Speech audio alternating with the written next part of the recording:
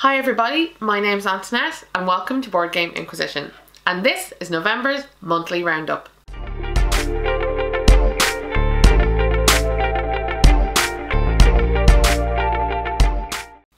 So it's officially December, meaning it's probably a safe time to pop on your decorations, light the fire and get yourself cozy with your board games. So yeah, welcome to December. It's been a very fast November. Did anybody else feel that? I hope you all had a good month and that you've been enjoying plenty of games. And for those of you that aren't familiar with my monthly roundup, this is the episode where I sit down and I have a talk to you about the board games that changed in my collection. So we have famous segments such as, you know, what did I buy? What did I trade for? So kind of what did I get rid of? And usually I add a wish list at the end. But I think I'm at the end of my wish list, so I'll try and add in like a new section. And of course, the most important part of all of this is that I want you to play at home. I'm kind of obsessed with collections. I love the idea of curating your best board game collection that suits you, and hence why I love hearing about other people's games and about how they collect things or what they've been enjoying or what they wish they had. And so I would love to hear from you in the comments about, you know, what you've been playing this month, and also any games you got rid of or that you did play or that you bought, or you know, whatever the case might be. I love having you guys think about your collection the way I do. I think it's good for us all, because board gaming really is the kind of hobby where you could just hoard stuff and you could just keep buying things without, you know, ever necessarily getting around to playing them. So I think it's good that we think about what we're buying, or you know, what we're putting in our collections, and making sure that it, you know, it's worth it, right? Board games aren't cheap. So the reason I'm thinking so much about collections is because I did a lot of thinking about my own. So last month we came back from Essen, and of course inevitably there's a large amount of board games, and I'm working my way through them all, and I still have some really exciting reviews to bring you with the games from Essen that I'm working my way to. It's a very funny feeling as a reviewer to be like, I want to play all of the games, but there are so many games and trying to get to them in time, oh woe betide me. But it's, you know, it's a funny one. You want to be able to give every game you play like 100% of your time and attention and show it in its best light.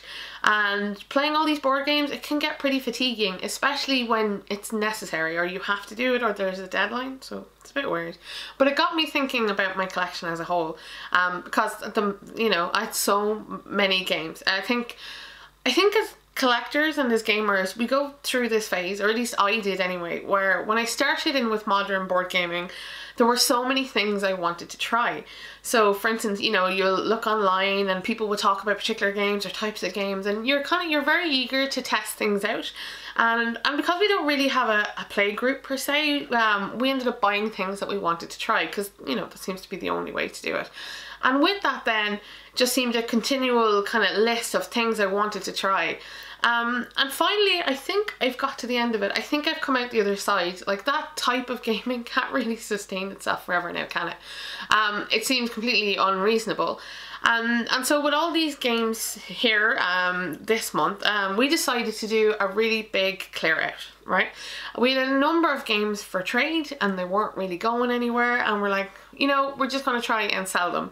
We very rarely make sales posts. It's not something I'm behind, but A, I needed space, and B, I think I wanted to clear the clutter, so then you can really focus your collection. Now, I keep the games that are for trade or for sale in a separate section to the games you play, but there's still something about having them around, and I was like, I really want to clear them out. So we did a big sales post, and I think we sold about 30 games. Which was a lot more than we'd intended, and I will in fact list them. I was wondering, should I do something like the Animaniacs song where you list every state in the US of A and turn it into a rhyme, but I'm not that talented, sadly. But I will give you a very quick rundown of what I cleared out. And what that left us with was a surprising amount of money. Board game money. And so that led to buying a number of games, and these are games that were right at the bottom of the wish list because they were too big, they were too expensive, and they're games I wasn't sure whether we would enjoy or not and wasn't willing to take the risk on. So somehow this has turned into the weirdest month ever, where I got rid of a ton of board games, but I suddenly have a ton of board games as well. New ones, big ones, fancy ones. I'm not really sure how to make sense of this.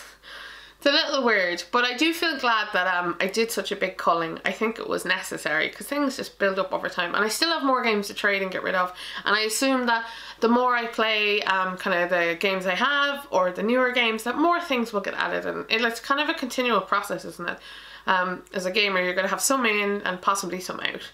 But it just made it for a very weird month. And for a little while, I was kind of sad that we got rid of those games. Just a bit, because there's something about having the wall of board games in your house, or, you know, your personal shelf. And it looks a particular way and you're used to finding things in it. But they're good. Most of the games got rid of are very good games. They're just not great games. And it's becoming harder and harder for a game to solidify itself in the collection permanently. Because we've such good games, and I think that's what happens when you curate your collection. You get stuff that's really good for you, making it really hard for other games to get in there. They have to really be something special. So without further ado, I will let you know the games that I cleared out this month, right? Because you'll probably go, shock horror. Like I said, these are all very, very, very good games. Just didn't quite fit with us. So it's a long list. Hold out. I'm going to do this flash in the pan with no graphics, because I'd be here all day if I should do this. So the first lot of games we got rid of, I'm not going to have time to tell you about all of them. Maybe you'll know what all of them are. Maybe I can do a sentence. I can do a sentence. So Black Orchestra, if you want to know more about that, I did a review. So Black Orchestra was a pretty interesting cooperative game where you had to kill Hitler. I thought it was interesting, but had problems mechanically, but that's just probably because I'm picky. I got rid of Merchants and Marauders and the expansion. So this is a game about being a pirate. It's kind of an open world thing where you head out and you do quests and things. Very nice game, actually. We really liked it, but you kind of want more than 2 players to really see it shine, so that's where that went. Kemet fell the same way. There's an area control game set in Egypt. Really, it's like a secret tableau builder because you're collecting things, but it is a game about being competitive with other people, and at 2 players you don't get to use the full map. I was pretty disappointed. So Last Will is a really unique game by Vladimir Suchi, and it is one where the aim of the game is to try and get rid of all of your money as opposed to gaining it. So you've got an inheritance, and it says the first person who can spend all of their inheritance, you know, will win. And it's difficult. I found it very hard to think backwards because everything you do gives you money for doing it. It'll get rid of some money, but it'll still give you more. So it was really hard to get all the way to 0. Very, very interesting game, but one that once we played, we didn't want to play again. Next up is Axis and Allies and Zombies. My husband made this as a purchase. I laughed at him. We've never played it, and we sold it. Dungeon Twister. Okay, Dungeon Twister is another one that was my husband's choice. So this is a game that looks like it's designed for children, maybe. The whole thing is kind of on cardboard, like the back of a cereal box packet. Like, it's really thin cardboard. But the aim of the game is you have some little guys and you should run them through this dungeon. The trick, however, is that each square of the dungeon can turn and rotate, and it's got a little maze on it, and your opponent can move them and you can move them, so you're trying to navigate your way through the dungeon. It's a really, really cool idea, not very practical in real life, so that's where that went. Next up went Memoir 44. Now, Memoir is a really good game. I really liked Memoir. We just don't get it down to play it. The interesting thing about Memoir, so it's a battle simulation game, the Second World War, and you go through a series of scenarios where one of you uses the goodies, one of you uses baddie, and you set it up in particular ways. Like, everything about it is lovely. It's a Days of Wonder game, and that means it's very kind of accessible and approachable, but we found it maybe a little bit simple just for us, because to move all your units, you basically draw cards, and based on what cards you draw, you move the units. We would like a little bit more agency or control over what we did. Still a fantastic game though. And so is Battle Lore. Battle Lore is Memoir 44 but with fantasy. So there are beasts and units, and that was actually pretty good too, but it falls to the same problem of you use your cards to move things. And that has its advantages too, by the way. I found it very easy to level the playing field with someone who was more skilled at kind of war games and things than I was, because his actions were limited by the cards he had, and it helped me because when I didn't know what to do, you could only do what the cards told you. So there's a lot of merit to these games. They just didn't get played enough. Innis is basically Kemet but with the Irish theme, and the truth is we love Innis. We've always loved Innis since we bought it a good while ago now. Problem is it's no good really at 2, and yet again we don't get enough 3 players around here to play things with us, so we had to let it go, sadly. So the next on the list then is Ulm. Ulm, U-L-M-M, just in case I'm not pronouncing it correctly, Ulm, city in Germany. So Ulm is probably the only game we debated the most whether or not we were happy to get rid of it.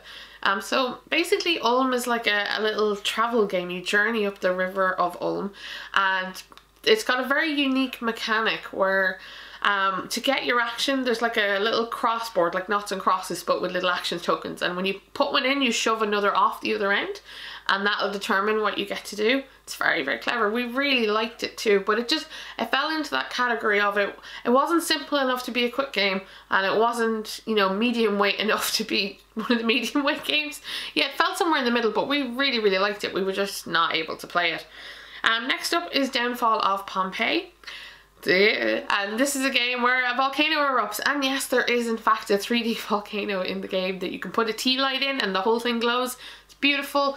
And the aim of this game is there's 2 halves. So in the first half you're populating the city of Pompeii, so you want to get your people in good places for the second half when the volcano erupts, and then you have to get your people out the doors of the buildings to escape from the lava.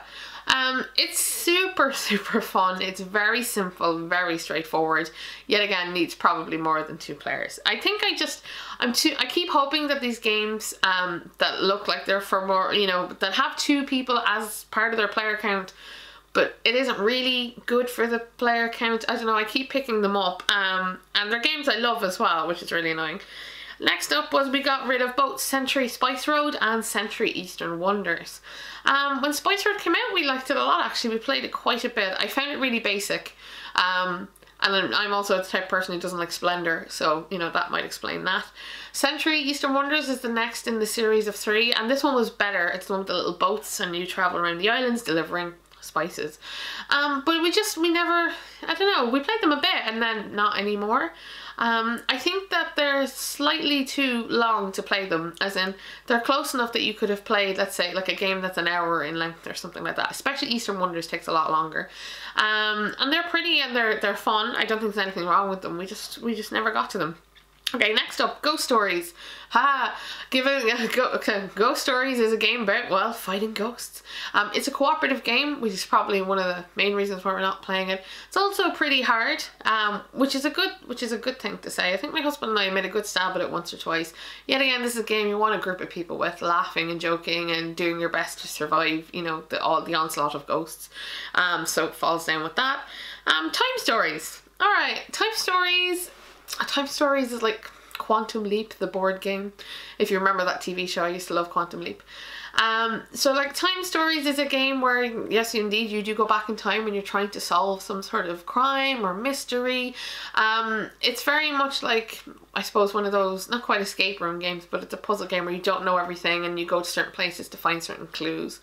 And when I wanted Time Stories for quite a while, and when we finally got it, I really liked the first adventure that comes in the box. So then we got another adventure, because they come, like the expansions are brand new things to try out. Time Stories really is more of kind of a way of playing games than a game in itself, you know what I mean? It's kind of a setup and then you can add in these new expansions. So the second expansion we played and we beat it really, really quickly, and that was by accident. We guessed a code we shouldn't have guessed and got really far ahead. But also we didn't feel like the story was half as good as the first one. And we got another one, we had a third one, but we never played it. And then the more of these that came out, people seemed less and less happy about them, and they take a bit of effort and time to sit down and play. Like, they're long games because you repeatedly run through time till you kind of get it right. So that's why Time Stories has gone. Next up is Rum and Bones Second Tide. We have a love-hate relationship with Simon Games, I think. So Rum and Bones is a game about, you know, your 2 rival pirates on rival ships, and you attack each other, and there are other minions that move automatically on the board. You roll dice, you get to upgrade what your characters do.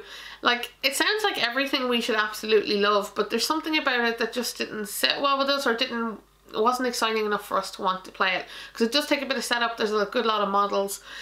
It seems to have lots of good ideas in it, but we just, I don't know, maybe we just didn't appreciate it. I think that might just be the case. But we should have. Rum and Bones is something we should have really, you know, been hot on the trail of. Okay, so next on the list is Welcome To from Deep Water Games.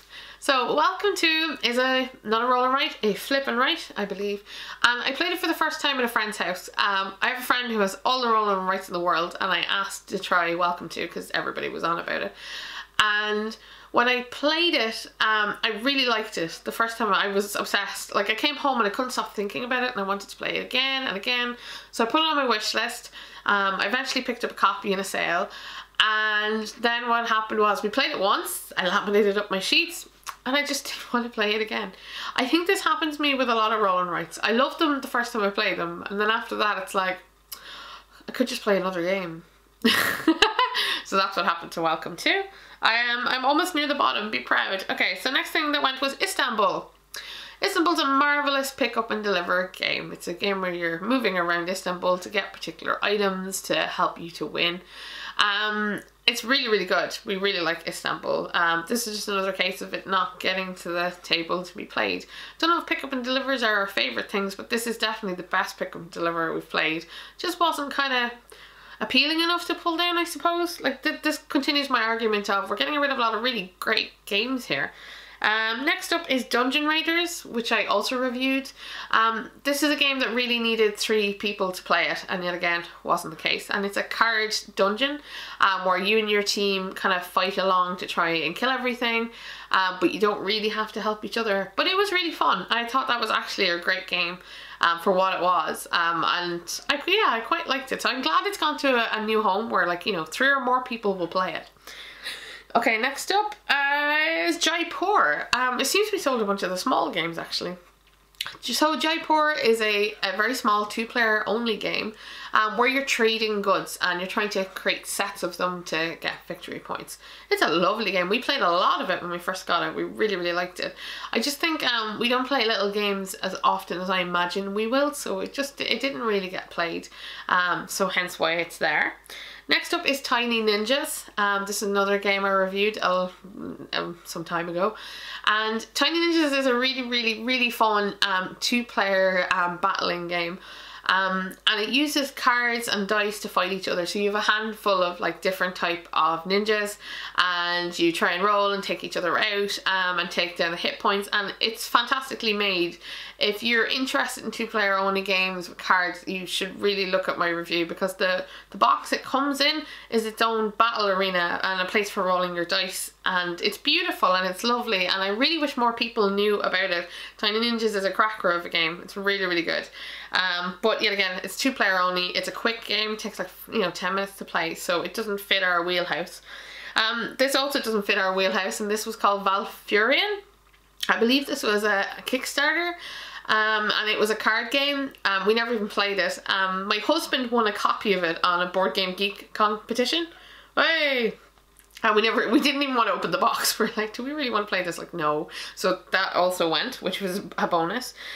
Next up is Not Alone.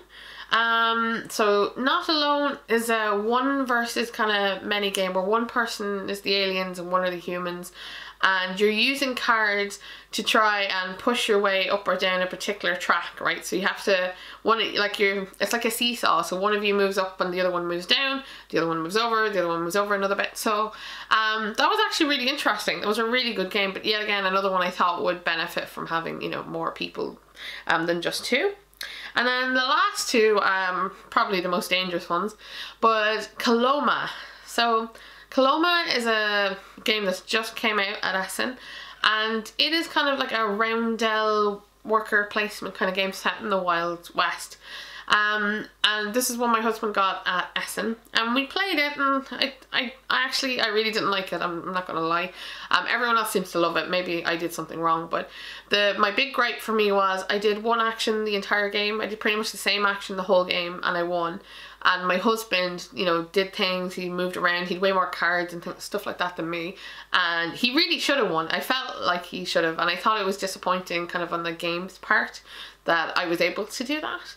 It's possible, obviously, though, the more you play it, the better strategies you get, but also this is another game that benefits for having more people, because you all had to sit on a wheel, and if two of you were on the same location, you wouldn't perform one of your actions. But the chances of that happening with 2 players is incredibly slim. So I just think it needed more bodies. And the final thing that went was underwater cities. So underwater cities is basically a game where you build underwater cities, unsurprisingly. It's a little reminiscent of something like Terraforming Mars, that's what people compared it to, but it doesn't have the same kind of freedom of game. So like what you do on your turn is you have a number of cards and you use these to do different abilities, like you'll want to build your underwater city, you'll want to set up plants around it to get, you know, to get different resources and whatnot. And the problem I had with it was you're limited to how many actions you can do a turn, so it never felt like there was enough time to do anything.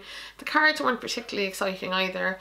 I can understand why people might like it. Some people like more structured play maybe than we do, and so that's probably, you know, that's one of the reasons why it went and moved on to a new home.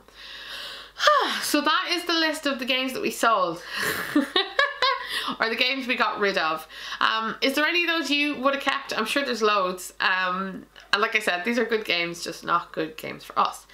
Now, the interesting part is, so what did we do when we sold all these games? What came in? And I'll tell you right away. Okay, so do you sell games yourself actually? How do you get rid of the games that you don't want in your collection anymore? Do you trade them? Do you sell them? Do you just give them to friends and family maybe? I'd love to hear what you guys do with them, and have you had any particular success with any way of doing it? Maybe, you know, we can all learn a little something about, you know, changing our games. So, right, we're on to the what was bought this month. I feel a little uncomfortable actually about how many things were bought here, but the real thing is I didn't spend any money. This was all games that begot games. So I suppose I shouldn't feel bad about it. This is probably going to be the cheapest Christmas we've ever had, because basically all these games are Christmas and birthday presents, because my birthday's coming up in like a week. So everything's arriving a little early but on time. Alright, so the first thing that we bought this month, and this was before we sold anything, this was supposed to be the one game we bought this month, and this is Castel from Renegade Game Studios. And Castel is a game I've had my eye on for quite a bit. It's this gorgeous game about basically making human pyramids, which is called the Castel apparently, when you stack people on top of each other. And what you need to do in the game is go and collect different acrobats, and there's particular rules for how you can build your Castel and have them stacked on top of each other. You'll want them to match particular shapes in certain locations, or there'll be like exhibitions where you have to go and show off your Castel. And it was quite nice. It's a very pretty game. It comes with the world's biggest bag, like literally an A4 bag for all the tokens. And I found it messed with my head a little bit, in the same way if you've played 5 Tribes, where you're trying to get the colours and the people to match up at the right time and make the best out of all of the things you have. It's that kind of game. I found it filled that kind of slot. So while I thought it was okay, I'm not sure it'll stay around in our collection, because it feels like 5 Tribes a little bit, and 5 Tribes I think maybe does it better. It does have a really, really nice theme, and I like the components a lot. It just didn't kind of like get me really excited. I think it's just the type of puzzle my brain just doesn't want to compute. So that was the first thing that arrived. The second thing that came is something from Kickstarter. So it's proof I occasionally Kickstarter things. Well, actually my husband Kickstarted this because he's such a big Terraforming Mars fan, and this was Terraforming Mars expansion Turmoil. No, we've not played with it yet. Does anybody buy expansions and play with them right away? Because I don't think I ever have. It's rare. It's really rare. So maybe sometime over Christmas we'll get out this expansion. The real reason for buying the expansion, of course, is the fact that you get recessed boards. So you can put your little Terraforming Mars cubes into the slots. And we did play with those. And you know what? They're okay. Everyone else went jumping mad about them. But my copy of Terraforming Mars has a magnetic player board with some magnetic cubes. So they click on each other and you can lift it up and spin it around and nothing happens. And I kind of prefer that. Maybe I'm just set in my ways. Yeah, that's the reason really to buy this expansion, is those recess boards. Okay, so next, let's look at the list. Alright, I'm going to start with this pile. Haha. So, since the first thing I think we sold was Coloma and Underwater Cities, so that was quite a big bunch, there was one game I've wanted for some time, and it's very expensive, and I wasn't sure if we would like it, and I couldn't get it out of my head. Do you ever have one of those? You just keep looking at it longingly and hoping it'll get cheaper, and then you hear more people talk about it, and it looks really good, and you're like, this is so wrong, but so right. Yeah, so that award goes to Nemesis from Awakened Realms. So Nemesis is the Aliens movie, the board game. There's kind of no doubt about it. And I'd seen it in a couple of videos before, and as you may know about me, we don't normally do thematic games well. We're really focused on mechanics around here. Like, the game has to function well or have some sort of, you know, have a good system in place. I don't like games that just rely on the players to make the game interesting. It just doesn't work for me. And other people can do that great and have fantastic times, but not here. And so I was nervous that when you get a game that's about such a big theme, that we were literally just going to be rolling dice and run around in the dark. That is not the case, folks. Nemesis is amazing. It completely blew my socks off. I was very, very, very surprised. First off, everything in it feels like, it feels really deluxe, actually. It's probably because it was originally a Kickstarter. I have the retail version, not the Kickstarter one. I'm not that fancy. The models in it are beautiful. I really like the board. I love the way everything's put together. And mechanically, it is super, super smart.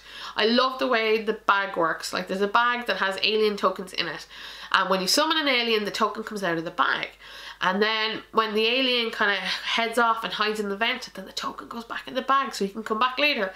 So clever, so simple, but brilliant. And I had a lot of real laugh out loud moments when I played this.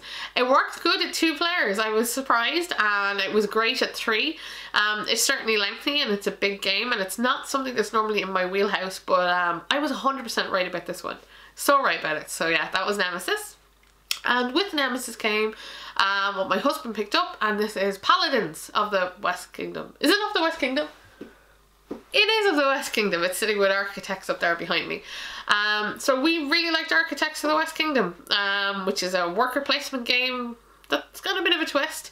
And we liked it a lot. So my husband was very interested in getting the newer version, the Paladins one. I don't even know what it's about. I just know it's got a long board in the middle, but this was his pickup, and it was a tenner cheaper than anywhere else at the time, so that's why that's here. So that's Paladins. Next thing on the list is, if I go back to my list, yes. So this is Madeira. So Madeira, what I know about it, it's an economic game. Yay! Madeira recently had a Kickstarter where you could buy the new Fancy Deluxe Edition with all of the expansions, and I couldn't afford it. And of course, now that I have had a bit of board game money, as we point out, it's board game capital. Really, we don't like having cash and just invest in further board games. So I got a copy of the original Madeira because I don't really care about any fancy expansions. And so that's arrived, and I'm looking forward to that. It's got, like, it looks like you do trading around the seas and things like that. I've heard good stuff, so I'm excited to try out Madeira. And then the next thing that came is, oh yeah, this was all together. Okay, so I finally got myself a copy of Brass. Woo! This is Brass Birmingham. So this is the one with the white cover. I think the other Brass with the brooding man on the cover is definitely cooler looking, but this is very fancy. Like I haven't played most of these yet because, good lord, where would I have the time? And I've popped them out though because I like to get a feel of them and a look and see what it's like inside. So yeah, Brass is very fancy. Everything about it feels really luxe and fantastic-y.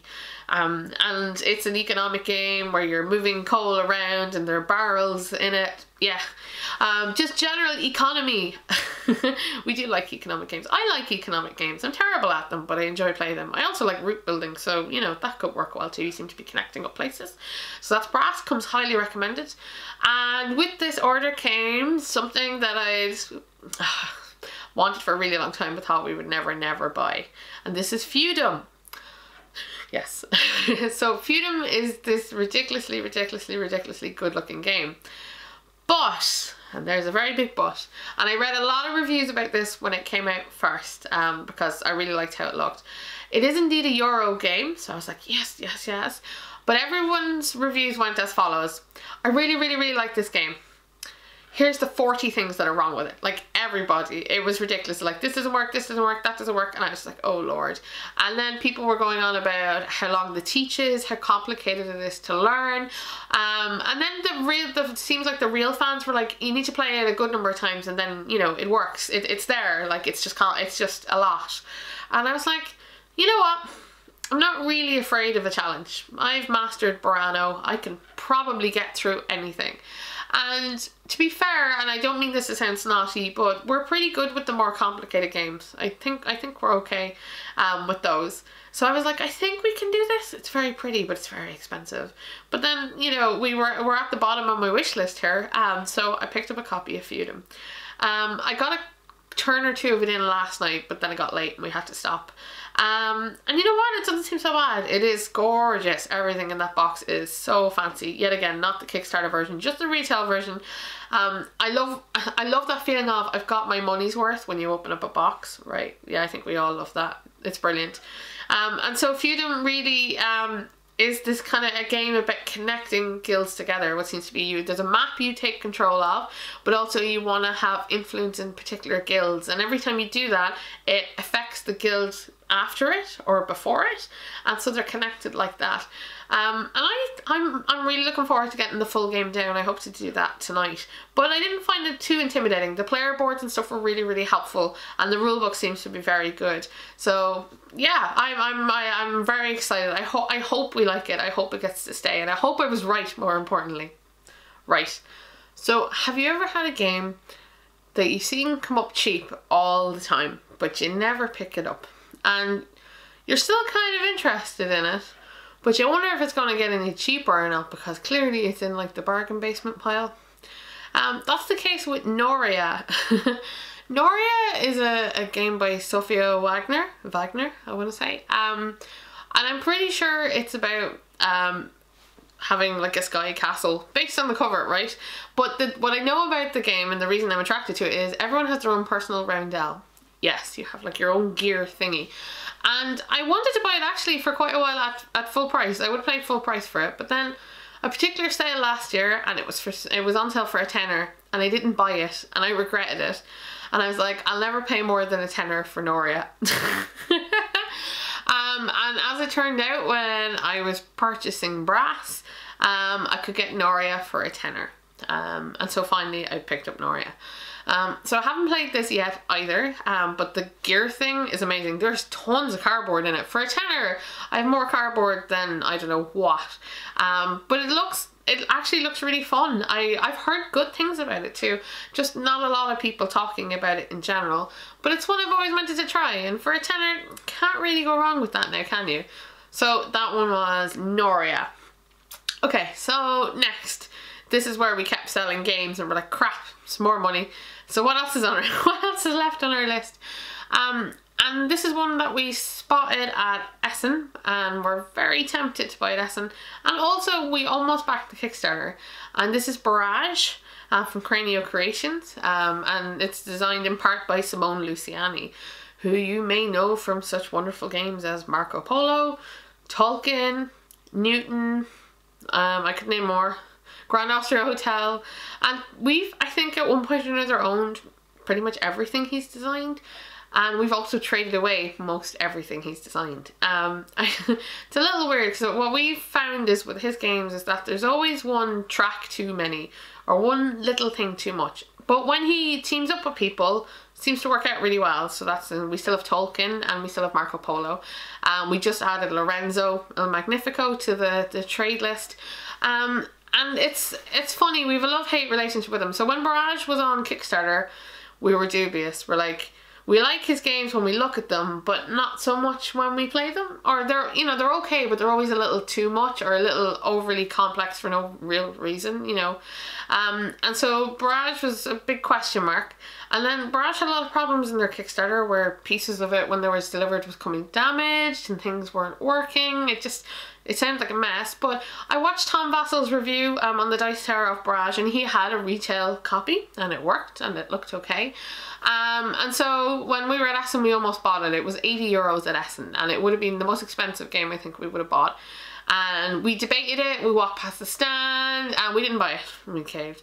And then we noticed that when we looked for Barrage for sale, it was for £60. A good bit cheaper for pre-order, and the pre-order was happening like in a week. So we pre-ordered Barrage, and sure enough it showed up. And I won't lie, I'm super flippin' disappointed with the quality of that game, especially for the price of it.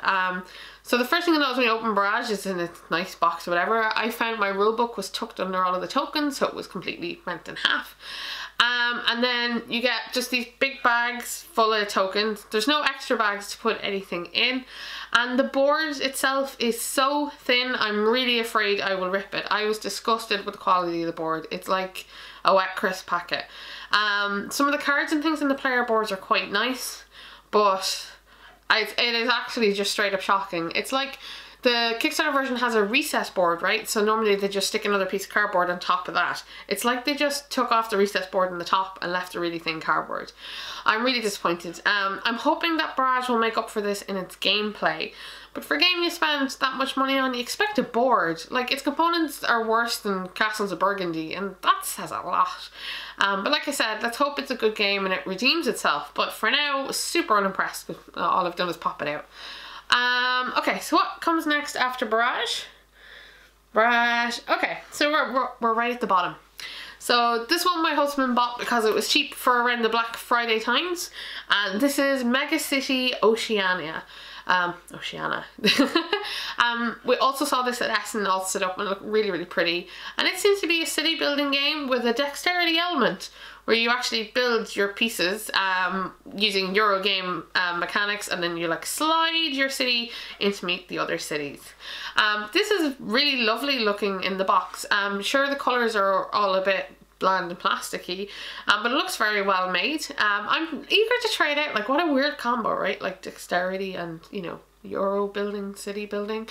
It's a weird one, but it looks like fun, and a lot of people seem to really enjoy it at Essen as well. So there's hope for that. And then the final two things that are on the list. I'm sorry, this is going on forever.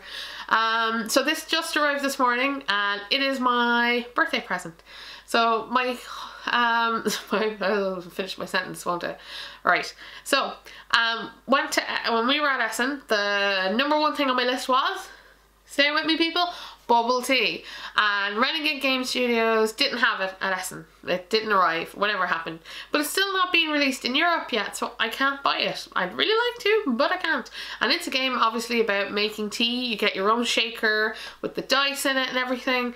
And my husband ordered it from the States for me to have it here for my birthday because he knew I wanted it so much, which is super sweet and very kind, and it showed up this morning. So it's a light little kind of cutesy party game. I'll see how it goes. Haven't really even taken it out of the box yet. But it's nice to get it. I'm just really disappointed that it wasn't released here. Like, what happened? I don't understand. I actually don't understand how board games don't have release dates like, you know, every other company ever. Like, can you not say when your game will be available for me to buy? I want to spend money on your product, you just have to tell me when. And then the final thing, the final thing, and this is the one I think we debated over the most, and this is Zia, Legends of Adrift. So Zia is a big box kind of space game, a sandbox space game where you can go around and you can do all sorts of things. So, you know, you could carry goods, you could fight people, you could do missions. You know, it's one of those type of things. It's beautiful. I've seen other people play, I've seen other videos, but I wasn't sure if it would work at 2 players because it does say, I think, 3 to 5 in the box. So here's another case of me possibly picking up something that needs more players. The good news is that when I looked into it and people read it, they were like, it just means it's less interactive. So you go do your thing and I'll go do my thing, and, you know, we'll travel around space if we bump into each other. And to be fair, we're kind of okay with that. I don't mind kind of playing the Euro-y, solo-y games, you know, where you're doing your thing and I'll do mine, and we don't meet. I'm sure we'll miss out on some elements of, you know, the game itself, but I think it'll give us a good idea if we like it or not, because I know there is an expansion for the solo mode, meaning I think you could probably add like another player in. I don't know if that's true, but I'm eager to try it out. But like I said, this is one that we thought about quite a bit because it is quite expensive, but it's been on our list for ages, and that's basically been the theme of this month. What's left on our wish list, and let's clear it out. So like, I don't understand how I got rid of so many games, but I still have so many games. I really don't. I thought we were clearing stuff out, and instead we've just kind of cleared our wish list out. And in fact, there is still money left in the kitty for another game if we really wanted, and we can't even pick one. So don't know if I should be proud or not of that, but there's something very satisfying about being at the end of the purchasing. You know, making it the end, like, this is it now. I just want to sit and play my games, please. Yeah, so that was what I bought this month. I would love to hear what you bought this month. Are you preparing for Christmas? Have you got anything in advance? Or if you do buy games for Christmas, are you making yourself wait till Christmas Day, or are you cheating horribly like I am, which is, you know, tearing them open as they arrive and going, yeah, we'll play them around Christmas, but we will also play them now. Brilliant. Okay, so the second section of this should be a little bit quicker, and this is trades. Way. And because we've been selling stuff, trades have been less, or actually it's probably the other way around, because we couldn't trade stuff, we sold things. But I did make 2 trades this month, and they were both very exciting. Actually, I think it's 3. It is 3 trades. Okay, so, and some of these actually all of these I'm really happy about. So the first on the trade list is a really interesting one, and one I'm really happy about. So I traded away my copy of Fantasy Ranch, which you may remember from my review, with a copy of Ticket to Ride New York, in exchange for a copy of The Expanse. And the reason this is so good is because Fantasy Ranch really is a family game, right? I don't have any kids to play with or families. I liked it a lot, actually. I thought it was a really good game and super well made. And if you love horses, then yeah, it was brilliant, but it wasn't for me. And I found somebody who wanted to trade for it who had like a little girl in their family who loved horses. And I love that that game has gone to a house with a child who will enjoy the game. That really made it for me. So fantastic, happy about that. So The Expanse, from what I can tell from the box, is a big space game, but not so big that it's Twilight Imperium, but big enough, basically, what the box told me. It's another one of these, put out the hexes in space, move your ships around. You do have ships, and you get to do stuff. There's some very fascinating looking player boards that you seem to put all sorts of counters on. But people seem to like it, and this was actually on our wish list of things. That does anybody else make we have a wish list on Board Game Geek, and it's like, what, 40-50 things, and then you forget most of what's on it, and then people offer you and you're like, oh yeah, I did put that on there, that could be good. We went from having literally no space games to having like 3 really big ones really quickly. So this one was a very exciting and happy trade. I wish Fantasy Ranch good luck in its new home and on to greener pastures. So the next thing we traded was, so we traded away a copy of Res Arcana. Res Arcana was a really good card game. I won't lie, it was a very good card game. We liked it a lot, and we played a good amount of it, but we just, I don't know, it just wasn't appealing enough to take it off the shelf. Do games have to have shelf appeal now? Maybe they do. It just became that we would play something else over it. Still a really good game. And we traded that for a copy of Glenmore. Glenmore is in the Alea medium box series, so I have more games with numbers on the sides of them. No, it's to do with Scottish Highlands and placing tiles. And it's Glenmore 2 recently came out, and my husband was really looking at it, and then he went and looked at what Glenmore the original was, so it was on our wish list, and I was quite happy to trade that. I always think getting a game you haven't played versus getting rid of a game you have played is far more worth it than the value of the games themselves. Like, we lose a lot of value when we trade, and we just don't care, because it's like, I'm not playing this game, I would play that game, I'm okay with this. So that's Glenmore. Okay, so now there was one very big trade that went down, so hold on to your hats, children. So I got rid of Between Two Castles of Mad King Ludwig. really awesome, very pretty tile laying game. Sail On, which was a game I got at Essen the previous year about making tea. Also quite cool, but I don't know, yet again, no shelf appeal maybe. Flick Fleet, which is a kick-ass dexterity game, but we love dexterity games, but we never play them. The Networks.